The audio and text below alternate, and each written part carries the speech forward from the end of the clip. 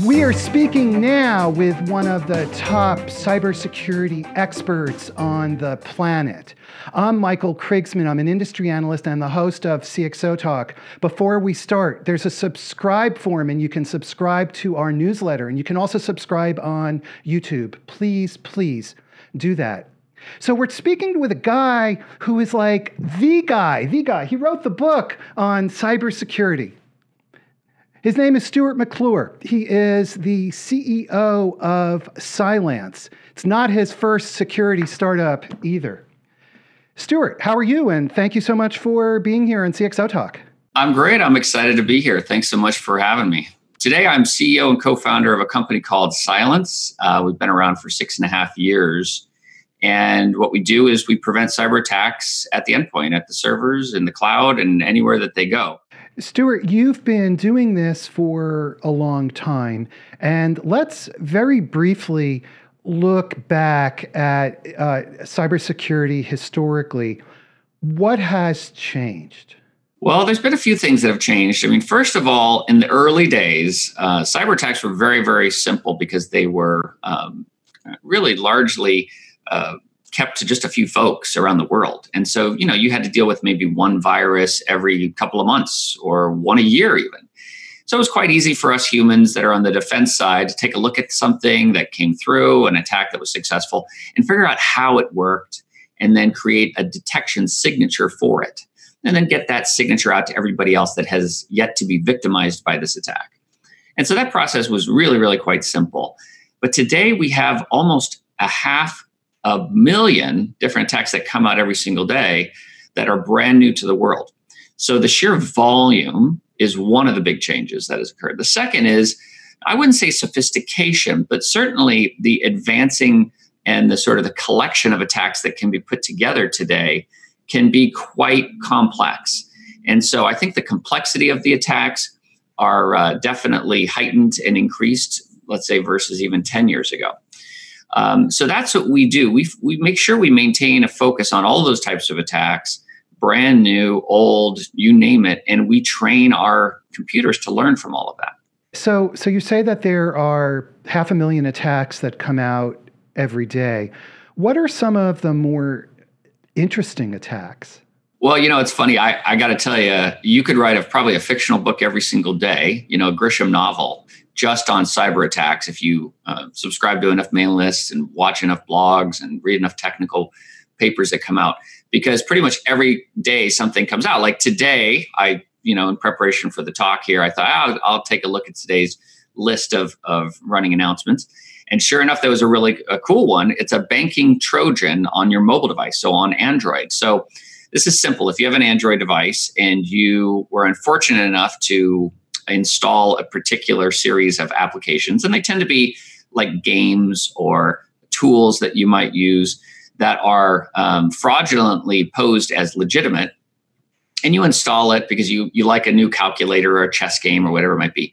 In the background, it is actually sniffing and listening to all of your passcodes and all of your two-factor authentication for your banking platform. And so the one cool part of this, now that part's not new. That's been around forever and ever. We see that all the time. What was new about it is that to sense that it's a real phone and not an analyst doing reverse engineering on it, it senses the motion in your phone. And if it doesn't sense any motion in your phone, then it knows it's in a sandbox and it will not run. Whereas if it's sensing motion, it knows it's actually in your pocket, it's a legitimate phone, and it needs to listen. So it's those kinds of techniques that, even though that might not be brand new, using different radios and sensors in your phone to do certain things, that particular one of sensing motion is rather new. And how do we address that? What do we do about that? If you think about it permutationally, there's probably 8 different ways, but really core, there's really 2 ways. You either prevent it, or you say, well, we can never prevent it, so let's just detect and respond faster.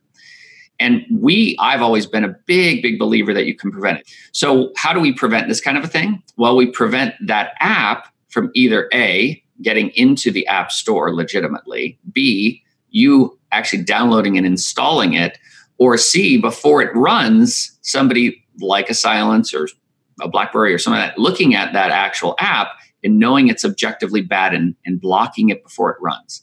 That's the truest way preventative-wise to do it. Now, if you don't believe prevention is possible, which many do, then you want to detect and respond. You'd want to be able to allow the application to run and watch its behavior, watch its activity, and then marry that to what we know is bad activity or bad behavior, and then call that out and potentially alert and block it down the road.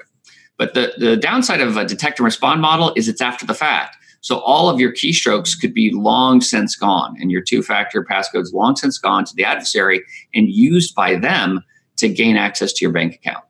And what about the adversary then being aware that you're running these algorithms against the attack and thus changing the nature of the attack in various ways, obviously, to try to circumvent what you're doing? Yeah, so that's what we call adversarial AI or offensive AI, sometimes it's called. I just call it AI versus AI.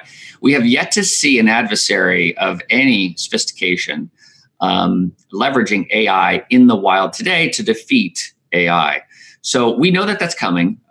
We certainly have anticipated for many, many years. We actually have a team dedicated to adversarial AI research to build in a sort of a preparation for that type of technique going after us. And it will happen. We know that, but for now we haven't seen it, and we are very, very ready for that and have anticipated that for quite some time. The way that we do that is we actually try to break our own models, our own AI. And by trying to break our own AI, we're actually anticipating how the adversary would try to break us as well. And we do this in real time in the cloud, in thousands of computers inside of Amazon AWS. And by doing that, we can actually predict and prevent new forms of AI adversarial attacks. Is adversarial AI one of the key things that bring fear, that keep you up at night, and that we should be worried about? In the next probably 3 to 5 years, I believe we will absolutely start to see this in real world being very successful to bypass other technologies. I'm hoping not ours, but possibly ours, to bypass these technologies and to be able to gain a foothold. But right now, we are years and years ahead of the adversary because of this technique.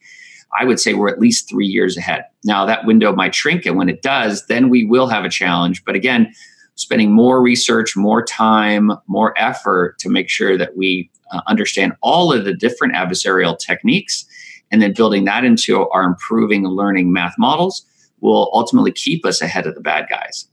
Why are you, or how are you able to stay ahead of them? Is that simply a function of resources? And what I'm getting at is, so let's say that you have a country, a nation state, as they say, putting essentially unlimited resources behind their AI. At that point, do they start to win the war unless you're able to match that level of resourcing on your side?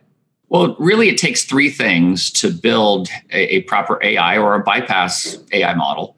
The first is the data itself, and that's what you might call sort of resources, at least the first implementation of is the data. So the examples of what would bypass us. And so that has to be created somehow. Now, the second thing are the security, the domain expertise. So the ability to know what is an attack that's successful and what's not an attack that's successful, and being able to label all of those elements properly. And then the last is the actual the learning algorithms and the platform that you use, the dynamic learning system that you've created to be able to do this very, very quickly and rapidly. So you need all three elements. Now, a nation state could absolutely provide the first and the third without much struggle or problem. The second, which is the domain expertise problem, that is an age-old issue. If you go into the entire security industry right today, and you ask, well, what percentage of people, let's say adversaries in security, actually know how to create it, find a zero-day, exploit it, and use it? It's just a simple example of something that's quite complex. You're probably talking about 0.1% of the hackers out there in the world that can do that kind of thing.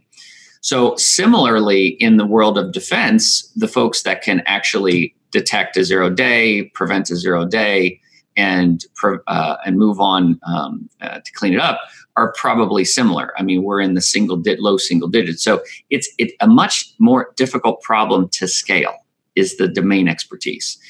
So while certainly a large country, China, Russia, what have you, we have a lot of resources at hand and a lot of smart people, you could start to catch up, but it becomes just a very difficult scale problem because humans are not easily scalable.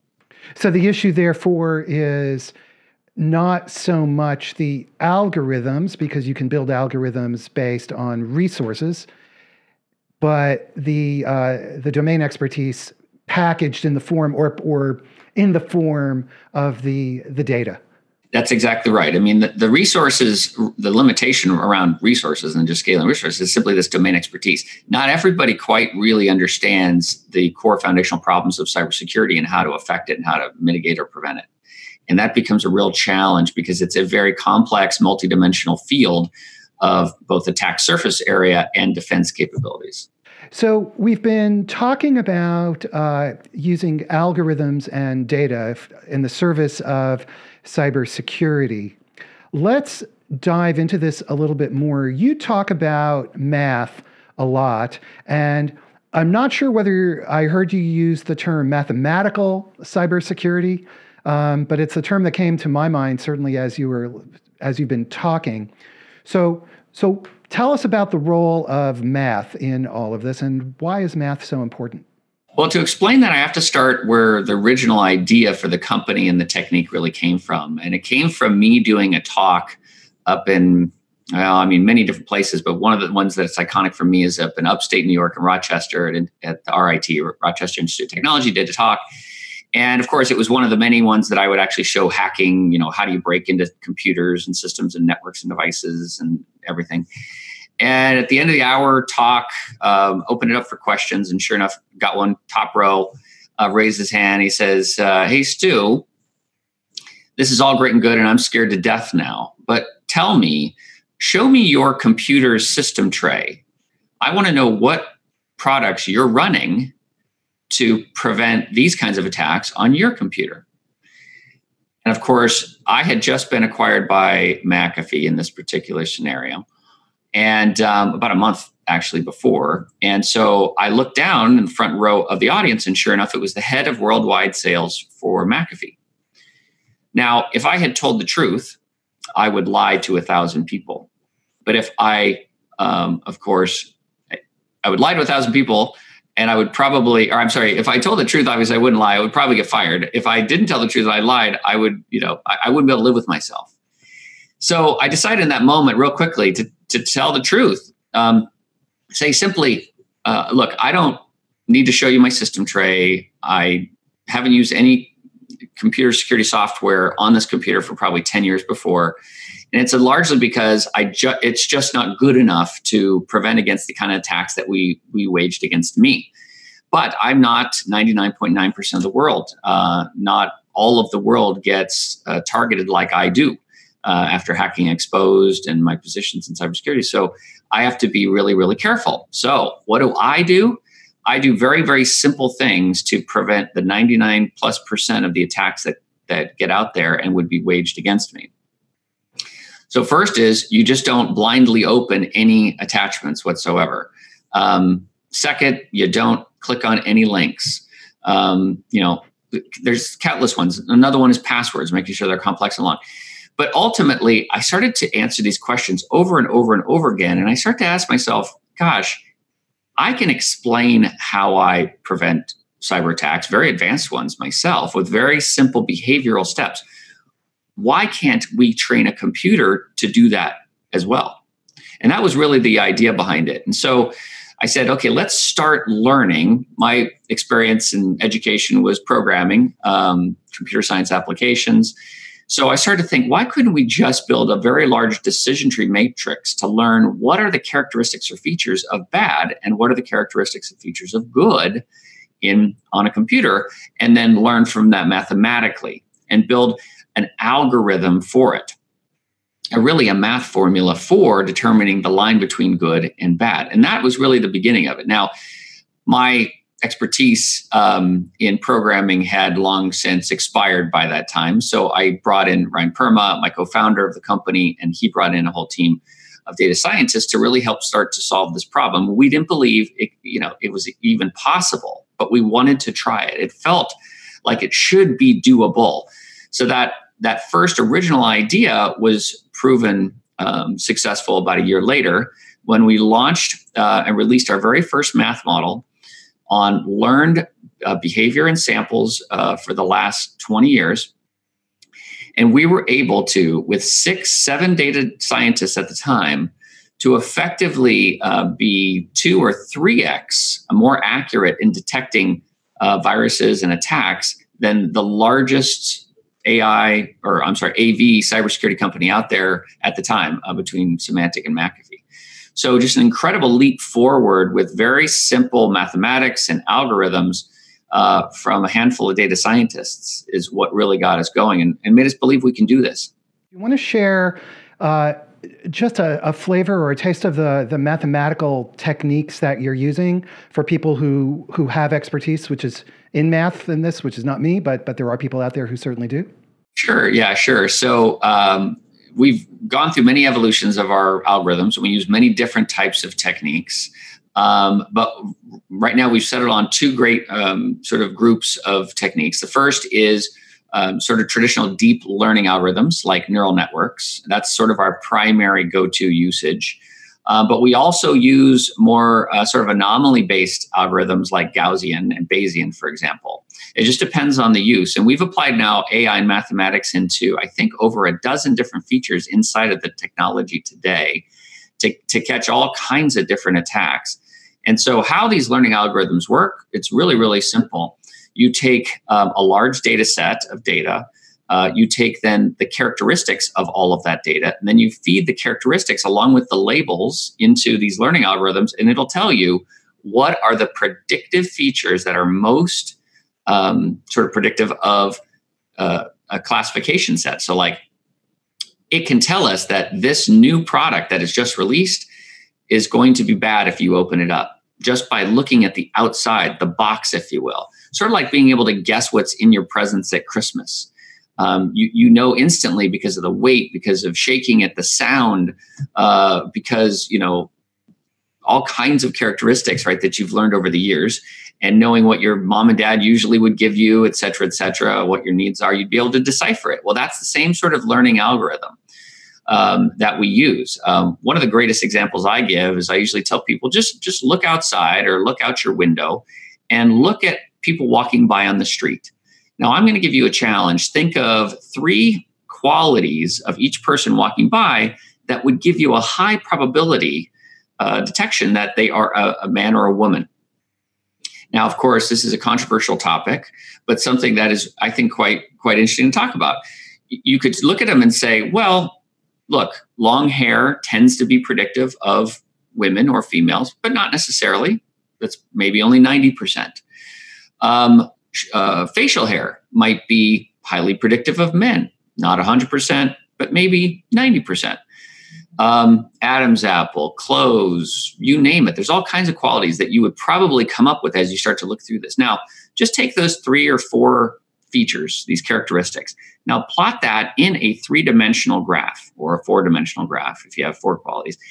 And then now sick these learning algorithms into that graphing matrix in memory and start to learn from it. What'll happen is you keep training each new sample that this is a woman, this is a man, this is a woman, this is a man, and you pull all these features, you'll start to learn that, yes, truly, these characteristics, hair length, Adam's apple, things like dress, are highly predictive of a man versus a woman. Now, doesn't mean it's 100%, but if you learn enough from enough people around the world, you can probably get to 99.99. And that's the same kind of concept. Now, instead of 3 or 4 features of a classification, for us, we mapped over 2 million features. So that's how advanced the machine learning and the feature extraction has become in our world. And you've been doing this for, you said, about 6 years, 7 years now? Almost 7 years. Yeah, it'll be in June. And I'm assuming that you're continuing, so you're mapping around 2 million features. To what extent are you introducing new features on an ongoing basis versus relying on the existing set? All the time. So what we do is when we get a new data set, let's say, that we might have missed on or we might not have confidently convicted on, We will then map those features and characteristics of that new data set, and we might then promote those features in our prior feature map. So even though we might have seen those same features, we hadn't weighted them very high because they weren't highly predictive. However, in this new data set, those features are highly predictive, and that'll elevate the weighting in our models, and then it'll relearn based on that new data. And we do that every 24/7, all day, all week. I see. And that's of course the key to remaining up to date with new attacks that you see crossing your radar, so to speak. Exactly it. You got to stay on top of it all the time. And that's the important part of the adversarial AI too. Like I have a core team of folks that all they do is they try and break our own models like every single day. And whatever they find to break our models, well, we feed that back into the learning system and it gets better and better. Okay, let's shift gears a little bit and let's talk about some of the applications of this. And let's begin with Internet of Things, industrial Internet of Things, critical infrastructure. What's going on with that?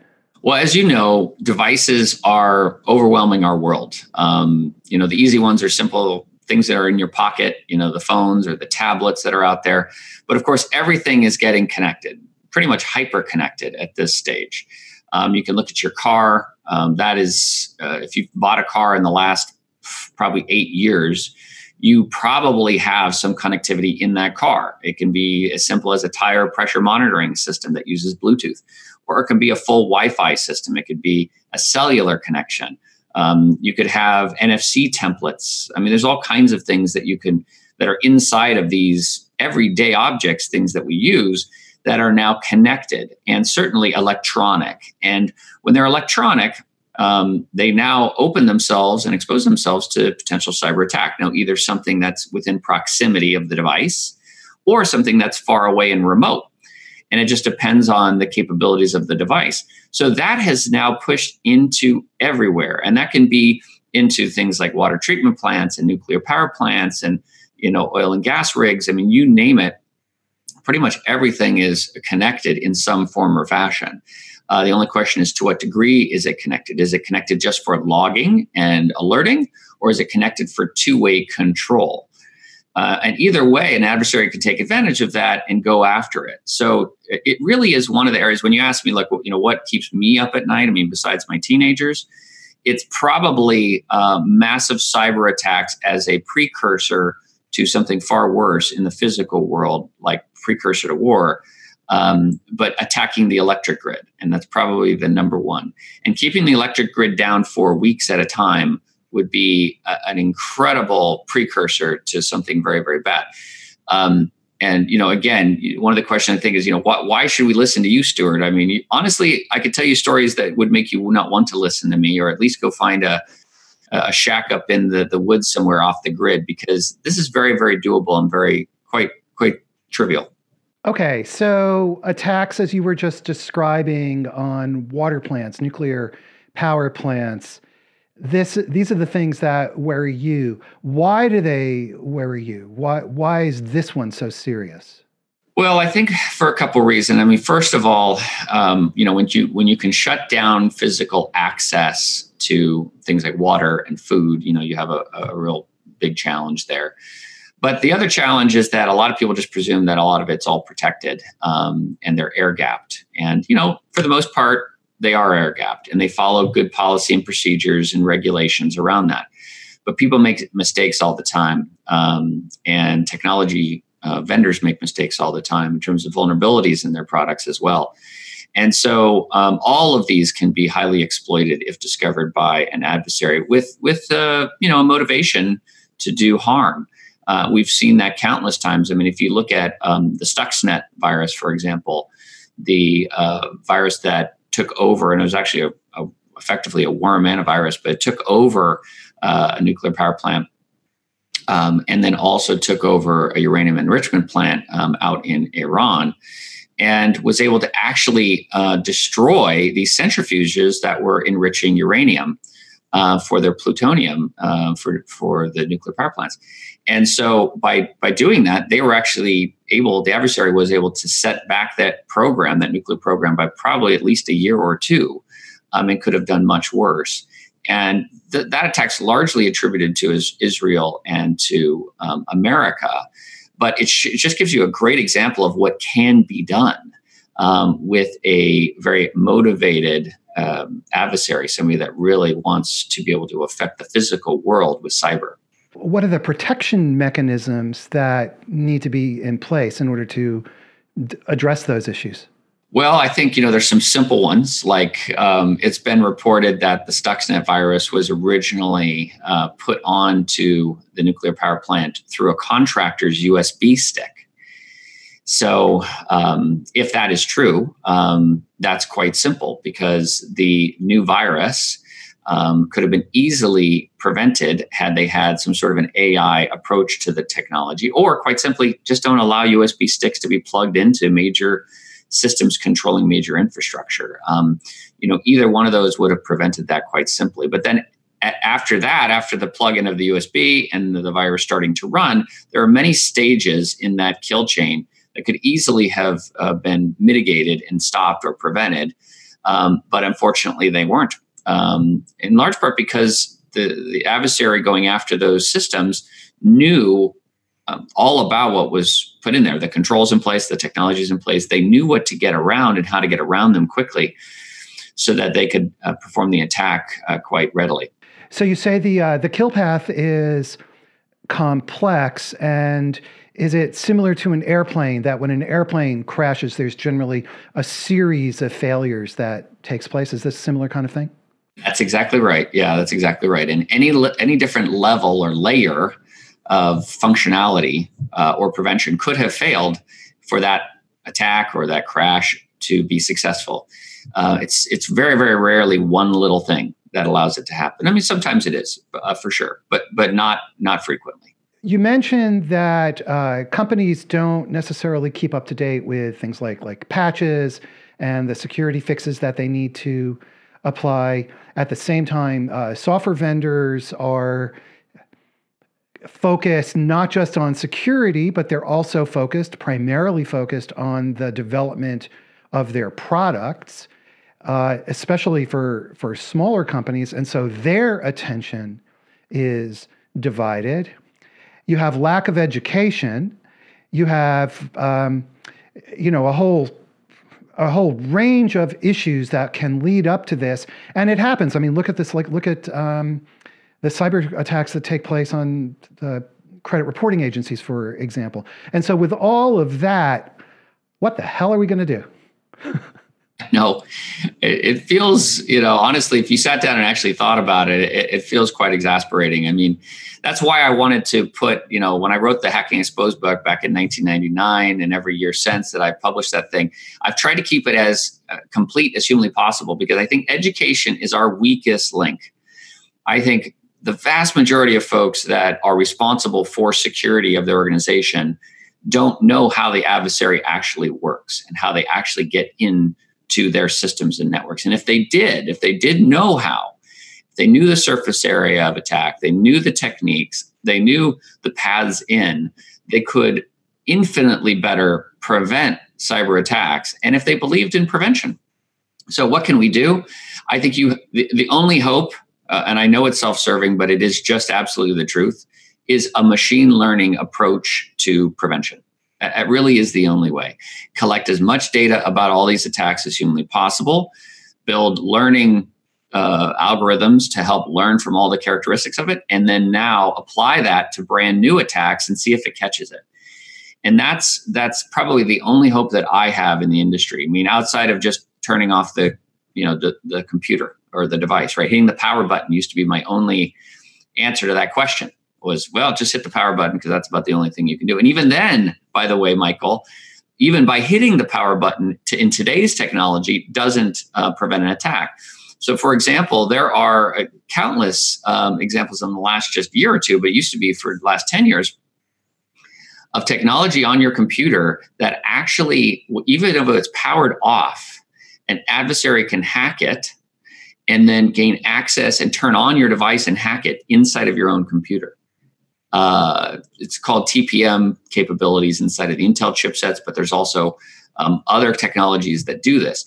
So it's not just about power anymore. We really do have to get to a brand new approach to this problem. This old approach of signature-based detection and respond is absolutely 100% broken. It just does not work, and it will not prevent the unknown unknowns, the attacks that everybody gets hit with all the time. And so if you adopt that approach, this learned approach, we have a shot. But you've got to get that technology and that capability out to everybody, and that's the real challenge. Do you have data on the efficacy of signature-based approaches versus mathematical approaches in dealing with new and evolving threats? Yeah, the data is very, very clear and has been for quite some time that traditional signature-based approach are anywhere from 30 to 50% effective on brand new unknown attacks.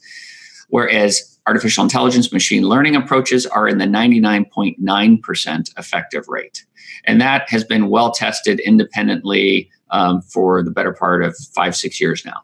We're going to run out of time soon, unfortunately. So let's move on to the future of attacks. And I think you alluded to that, but tell us about the future of cybersecurity over the next, not 10 to 20 years, but next 4 or 5 years. Well, I think 2 things. One, it'll get more and more complex in terms of the bypasses and looking for such using AI and adversarial AI for sure. But also, I think the surface area is expanding quite rapidly with all of the connected devices. And there are going to be ways that attackers are going to gain access into these devices that we haven't even thought of yet. Certainly the manufacturers haven't thought of yet. And so I really think it goes always back to this education part. I mean, from the defenders and the victims, there's an education element, but also from a supplier and a provider perspective. Technology companies build all of these. I mean, this webcam that I'm looking at right now, I mean, there are countless vulnerabilities in this thing. In this monitor, there's in my TV at home, right? So all of these things have countless vulnerabilities, and the manufacturers themselves either have to get educated and start to produce more secure devices, or quite honestly, the government has to go in and regulate it. And I use the R word there, but I hate to use it, but I don't know how else we're going to get manufacturers to really take it seriously and prevent vulnerabilities from being introduced into the products. Because a large 99% of all the vulnerabilities that are present in any of these devices are completely preventable. We've known about them for decades, how the adversary gets into devices. So if we know about it, well, software developers and program managers should be able to make sure that it's put into these and these attacks are prevented inside these devices. So I think it's going to, really the future is both. I mean, we've got to get manufacturers being much more secure and aware about security. We've got to get the defenders a lot more aware and educated about how the attackers and adversaries get in and how easy it is to prevent. And we've got to think about it in a preventative light, because detect and respond just does not work. What advice do you have for government regulators who are looking at this and they want to do something? Because I think everybody's pretty much well-intentioned, right? I mean, the good guys and the people working for the software vendors, they have good intentions. But how does the government deal with something that is so profoundly technical? What do they do? Well, I think first is to demystify how simple the solution really is. This is not you don't need a team of PhD, programmers to come and explain it to you. It really is quite simple. I've been on the Hill multiple times to help explain, and there are very, very simple things that can be done in the development lifecycle that can prevent 99% of all these attacks for sure. It doesn't take classes. It doesn't take, regulation and a stick to be whipped upon us. It can be as simple as open the book and learn. And that's the unfortunate part. So my recommendation to regulators is, number one, use the carrot first. Simply adopt a strong software development lifecycle approach with security in mind. Develop that for industry, with industry, and then provide rewards, incentives for adopting those and proving independently that you've adopted those approaches and those frameworks. Now, if after a period of time there is no adoption, no interest in adoption, and those incentives are not really appealing, and that could be tax incentives or all kinds of things, then the threat of the stick and regulation might be the only last step that we can do. I don't know how else to do it. I mean, you look at how the EU adopted GDPR. Eventually they just said, guys, you guys aren't getting this fixed. So we're going to set this policy and guidelines. You have to follow it. And if you don't, there'll be penalties and punishment. And unfortunately, I think that's what we might have to get to. So GDPR may be a model for how governments can relate to this type of complex technology. I mean, there's a lot of criticisms of GDPR. There's a lot, and they're absolutely valid. Many of them are absolutely valid. But I think it is a great example of how a government could step in and provide at least guidelines and recommendations and mandates eventually.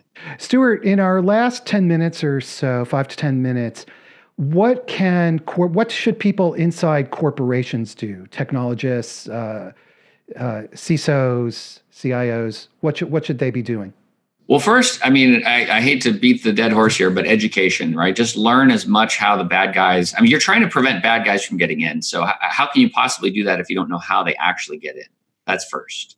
Now, yes, whatever company you're working in today, you're going to be probably regulated in some form or fashion, or at least a compliance mandate forced upon you. So you need to be aware of these compliance mandates, regulations. You need to follow them, of course. But all of them, every single one of these regulations or mandates or compliance requirements of you are there because the attacker was successful in breaching your defenses. So now you have to go back and say, well, wait, so what if we could actually prevent the bad guy from actually bypassing our defenses and getting in? And we could do it objectively without signatures or without a sort of an old traditional detect and respond approach. Would we even need regulation? I mean, if you can prevent 99.99999%, there's no need for regulation because the likelihood of an attack occurring is so infinitely small. You're not going to build a whole system of regulation and compliance. So my recommendation, education number one, know where the bad guys go. Where they come from, who really cares? I mean, they could be in a basement in Idaho, or they can be, in a building in Shanghai. It really doesn't matter. But how do they do it? That's key education number one. Number two, for all of you that have to communicate this to your superiors, to the board, cybersecurity and the risks therein, make sure you try to take as quantitative of approach as you possibly can. So what I mean by that is being able to measure your state of security and your risk in a quantitative, repeatable, independently verifiable way, and then make that your standard by which you measure yourself over and over and over again to show either improvement or, not improvement, going down. So quantitative approach, education as much as possible, and then being able to speak to the right audience. If you're speaking to the board, don't speak to them about bits and bytes. Obviously, speak to them about risk acceptance, risk mitigation, quantitative measure, holding people accountable, sense of urgency, things of that nature will save your careers, quite frankly. And also really taking a preventative approach. I can't tell you how many companies, you mentioned a couple in the credit business, but there's countless in retail and you name it, even banking, that have lost their leaders, the CISOs, the CIOs, even the CEOs because of data breaches. And in large part because they didn't believe prevention is possible. And they didn't put a concerted financial effort into, hey, how do we actually prevent all of these attacks from occurring rather than just detect and respond? Because even 5 seconds, there's some people out there that say, well, we can detect attacks within 5 seconds. Well, that's great. That's better than 5 years, which is what it was 10 years ago. But 5 seconds is a lifetime to an attacker.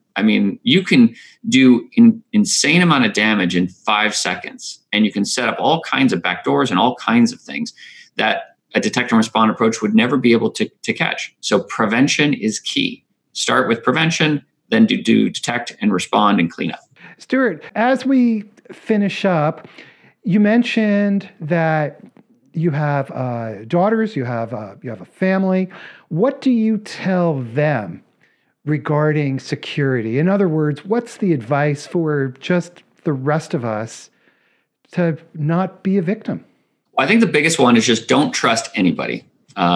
That's so depressing. It sounds hyperbolic a little bit, but it's a great place to start because you're going to break that rule. Okay. But it is a little depressing. But so like I tell my son, he's 19, first year in college, and I've been telling him ever since he could probably listen. And like, look, even if you get an email from me or a text from me, it says Stuart McClure or it says dad or whatever it is.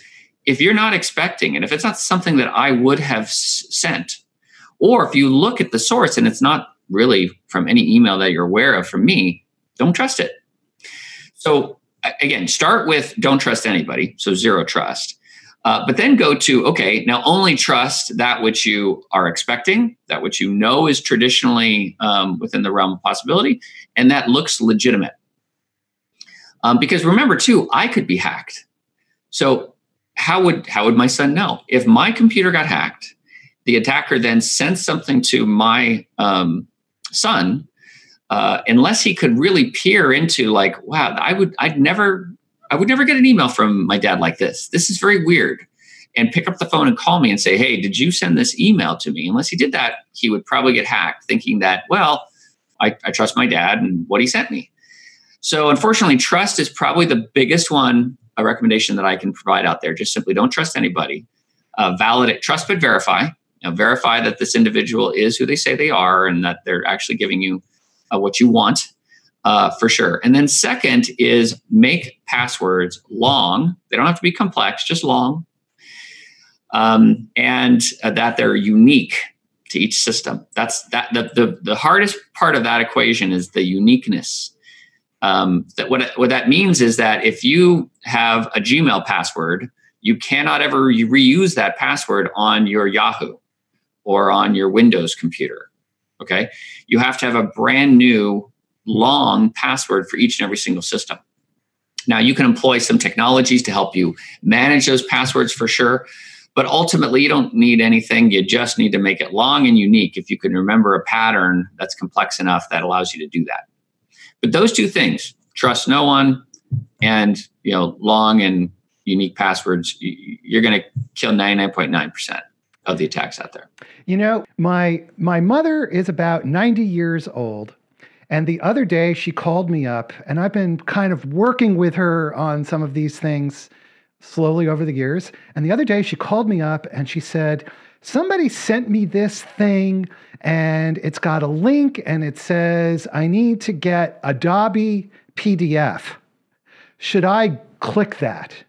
And That's exactly it. And the funniest story is, so I used to get these calls literally every week from my parents, my aunts and uncles and brothers and sisters, and you name it. I mean, every week. And so it was a major motivator for me to actually build this company because I thought to myself, I just can't scale. I'm going to have nieces and nephews and grandnieces and nephews. I can't scale. And by employing now this technology into all their computers, I literally get no phone calls anymore. Now, that's, I guess, the downside of it. They only used to call me for help. Now they don't call me anymore. It's probably a sign of some problem I need to deal with. But ultimately, this kind of technology can actually silence all of those attacks. And that's the reason behind the name of the company and the techniques we use.